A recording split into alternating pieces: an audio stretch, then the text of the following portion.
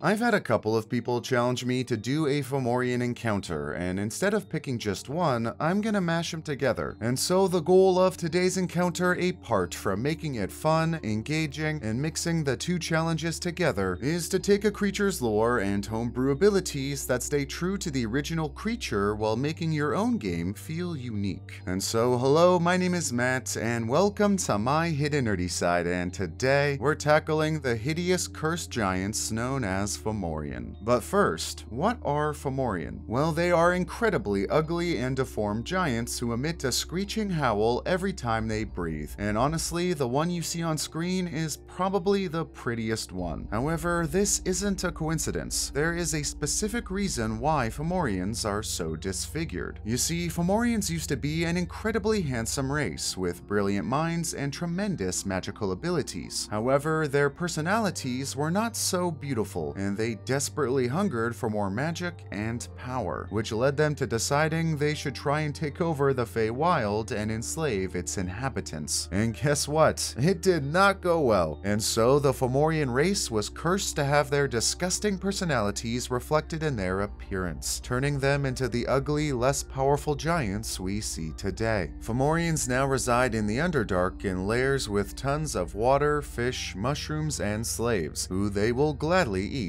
once they can't work anymore. And to keep people out, they smear blood all over cavern walls close to their lair as a warning to all who pass by. However, if it does come to blows, Fomorian can pass on their deformities to others when necessary, and it's one of the few magical powers they can still practice. Now, when we jump over to their actions and abilities, we have a couple of interesting features to play with. They have multi-attack and can beat people with a club, but their two standout features are Evil Eye and Curse of the Evil Eye. Evil Eye essentially just lets them do a fair amount of psychic damage from a distance, but Curse of the Evil Eye is an ability that works in conjunction with Evil Eye and causes creatures to become deformed. Cursed targets get their speed reduced by half and have disadvantage on ability checks, saving throws, and attacks based on dexterity or strength. And this deformity lasts until a creature succeeds on the saving throw, which they can only repeat on a long rest. So it's a really powerful ability to use during combat that can definitely bang up your martial classes in particular. And finally, when it comes to homebrew changes, we're definitely going to be making some, but I think it's better to cover them during the encounter making process.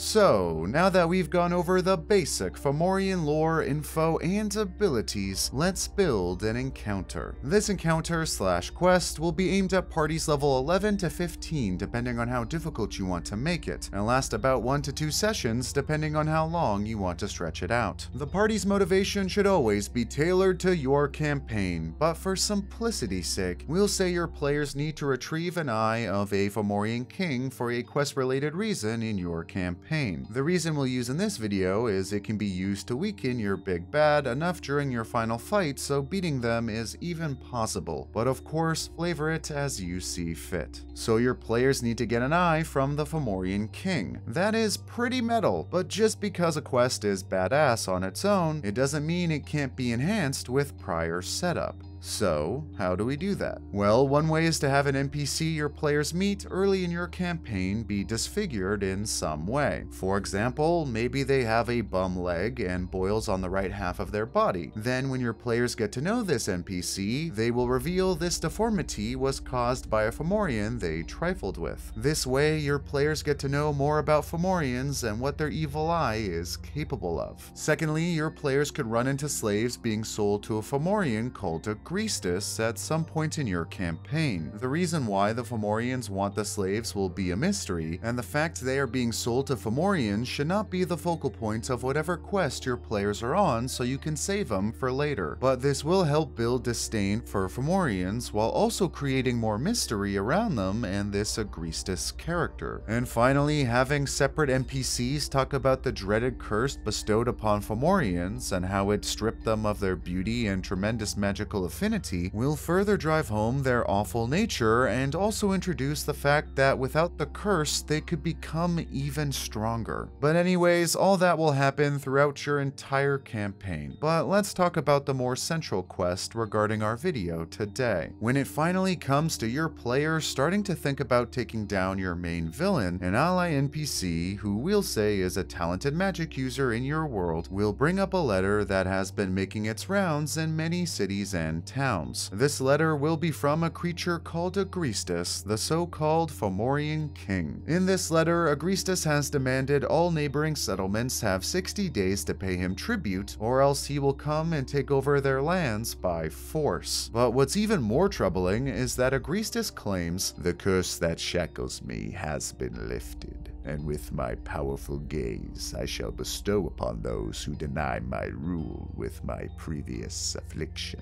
The wording is important for two reasons. It lets your players know the Fomorian king has returned to his previous and more powerful form, and two, it lets your players know the Fomorian king still has the power to curse with his eyes. But at this point, your magic-using NPC or alchemist or whatever you choose will have a brilliant idea. If your players can kill this Fomorian king, not only will it potentially save the lives of many people in the area, but if your party brings the Fomorian king's eyes back to the magic user, they can potentially use them to create a weapon strong enough to weaken your big bad and make your players' future fight against them much simpler. So your players will delve into an underground area in your world to find and defeat the Fomorian king. Now you can obviously personalize your underground dungeon any way you see fit. You could add Fomorian scouts, escaping slaves, traps, alarms, or whatever else you desire. But I'm gonna skip to the actual Fomorian hideout. Your players will enter a massive cavern stretching several hundred feet long, wide, and tall. In the middle of this vast cavern, there will be a large settlement of houses where dozens of Fomorians live. However, there will be a few other key elements to this encampment. One, there will be a large stone bridge that stretches over a 150-foot gap in between the settlement. And underneath the bridge, there is a 100-foot drop and many houses that lay within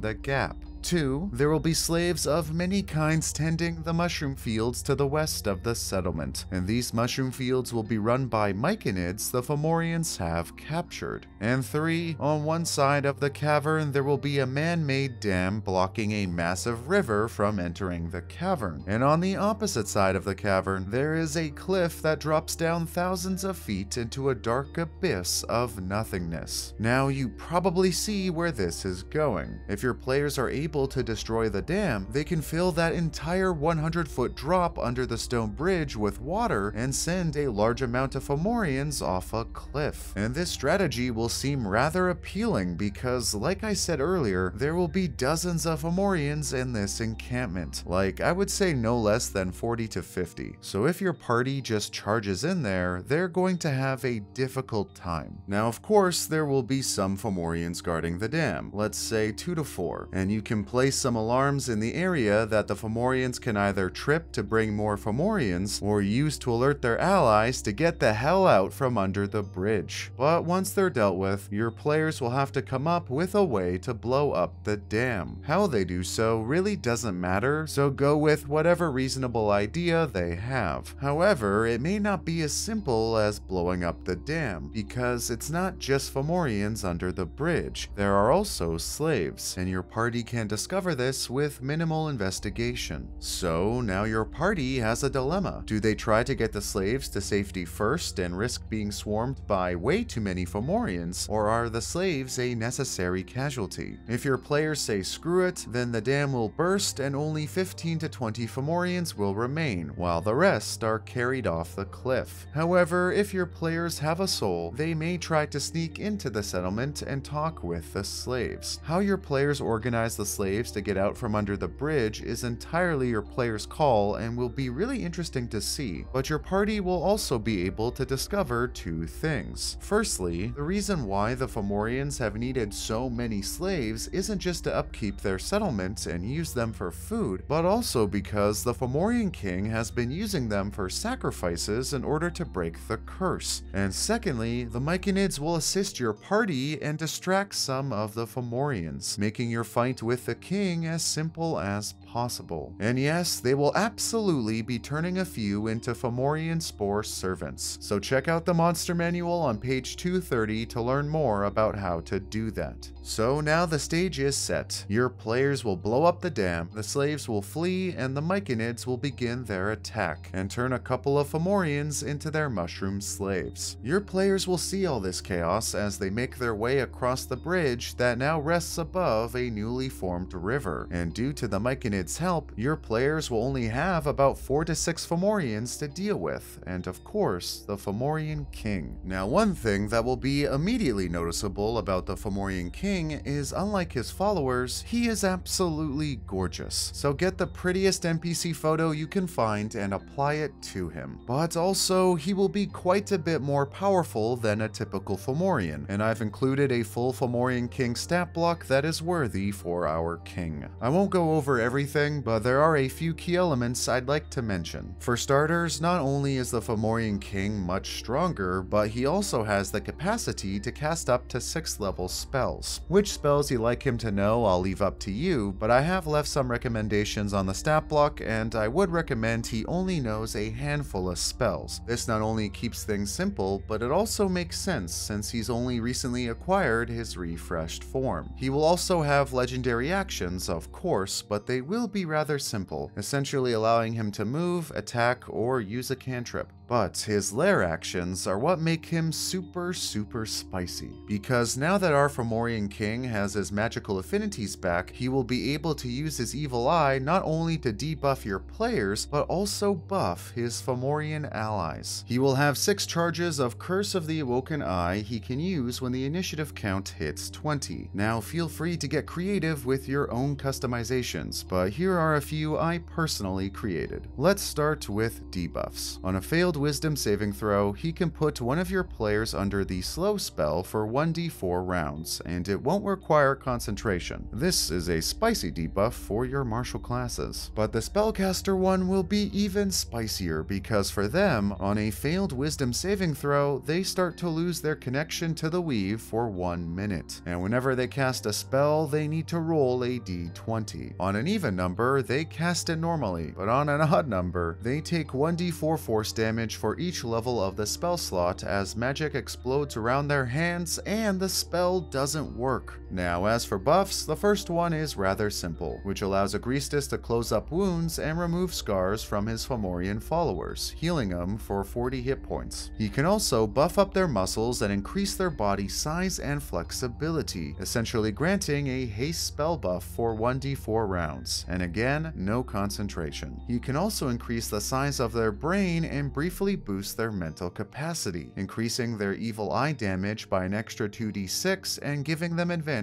on intelligence, wisdom, and charisma saving throws. And finally, he can also cause a Fomorian to sprout wings, allowing them to fly for 1 minute. And to top it all off, he can also bestow these buffs upon himself, elevating this encounter even more. And with all the body manipulation, curses, and utter destruction, this will surely be an encounter your players will remember. So, a gorgeous underground king who can deform your party on command? I think this is all quite spicy enough, but if we wanted to, how can we make it even spicier? Well, one is, of course, homebrewing even wackier mutations for our Fomorian king to both hinder your players and buff his allies. Making your players vulnerable to certain damage, making the Fomorians resistant to certain damage, or giving the Fomorians additional limbs for extra attacks, and more are all viable options. Another way to flavor it up is to plant even more unique creatures amongst the Fomorian slaves, which will make the inevitable combat feel more ingrained in your world. And finally, is there a way to link the Fomorian king to your campaign's big bad? That way your players can explore the Fomorians even further, and it will create a grander reward for your players after they defeat the Fomorian king. But anyways, this is just one of many ways you can use Fomorians in your Dungeons & Dragons campaign, but if you do use this in your future games, make sure to let me know how it goes. And of course, I'm always accepting challenges, so feel free to leave them below. Thanks for watching and indulging my hidden nerdy side.